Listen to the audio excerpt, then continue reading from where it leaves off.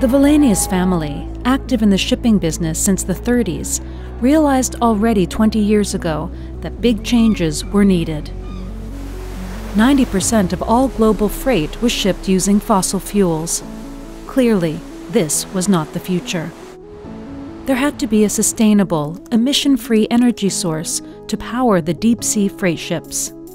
And after researching many different solutions, the naval architects and engineers at Wallenius Marine concluded that the renewable energy source with the most potential was wind power.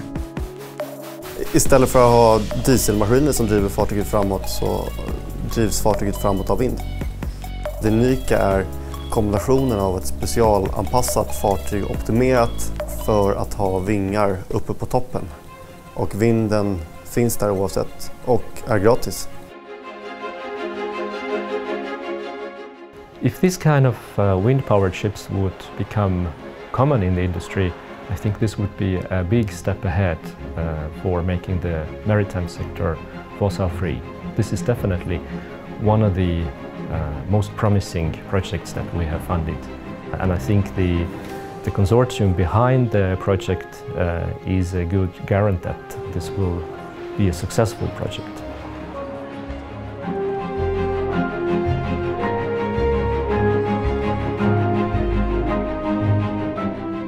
We hope to reduce a lot the consumption of the ship, maybe up to 90%.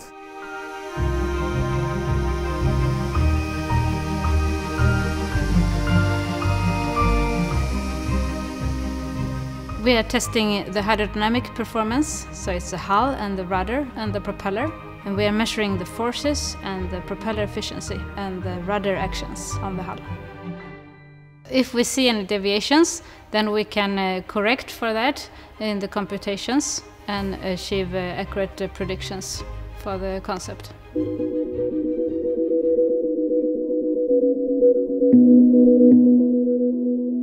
This vessel will go from Gothenburg to some European ports and across the Atlantic to Halifax.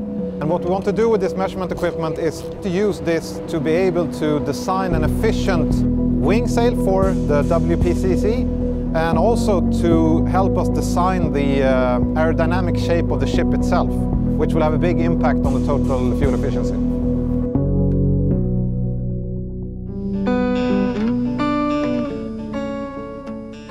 The current situation with the LiDAR is that we have secured the data, we have analyzed the data, and we have written the first paper on it. And we have gotten really interesting results. Really interesting.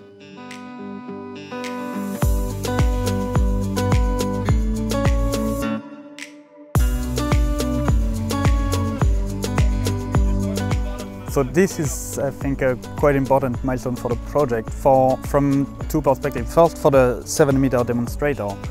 Putting it in water the first time helps a lot afterwards, because now we know more precisely how the boat will behave. We can calculate how to make it stable and sail in good conditions.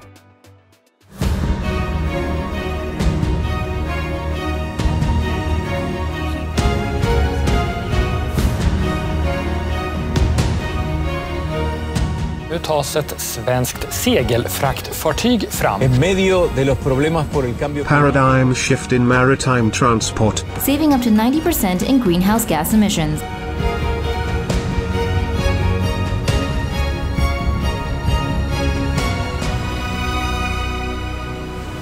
We have to find a way to quieten our oceans.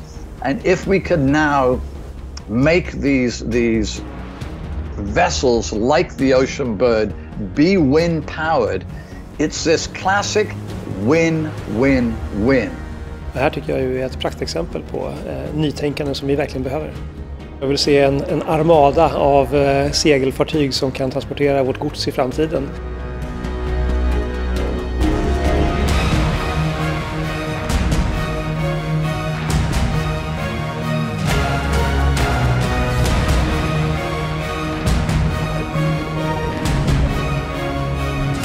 The toughest test we will do is with 6-meter waves coming from behind. So we could see that the ship model had some problems to maneuver in those waves.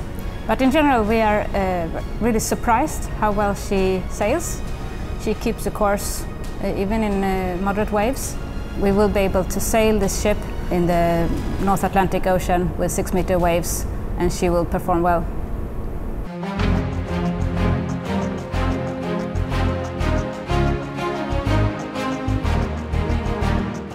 As we have been developing the Oceanbird system, we have been looking around for a partner to make it a reality. We are truly excited to be a part of this new venture with Wallenius. Both the companies have a common vision around sustainability.